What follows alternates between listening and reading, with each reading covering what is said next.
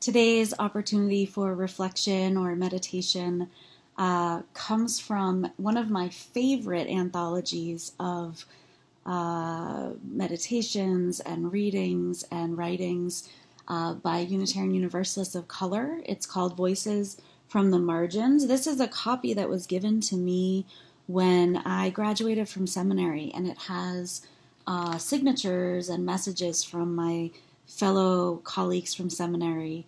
And as you can see, my checkers got a hold of it.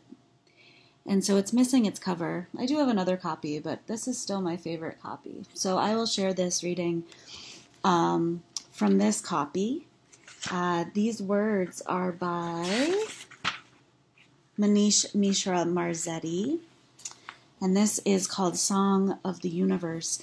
You'll recognize some of the words from this from one of our hymns that is in our teal hymnal. For each child that's born, a morning star rises and sings to the universe who we are. Listen carefully. Can you still hear the song? The one sung for you when you were born? The song sung by a cosmos in motion, rejoicing at your life. You, the result. You, the outcome. You, the celebration. Listen carefully. Can you hear it still? A song of possibility.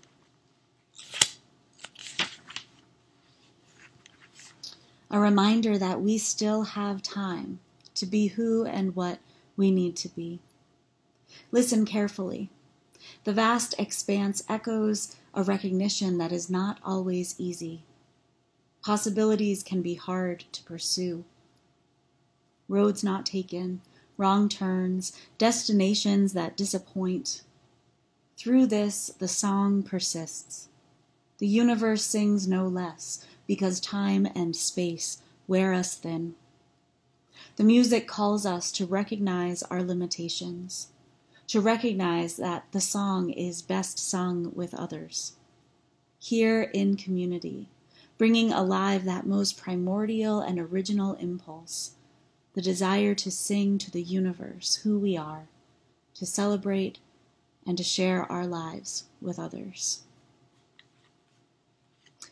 So this poem, this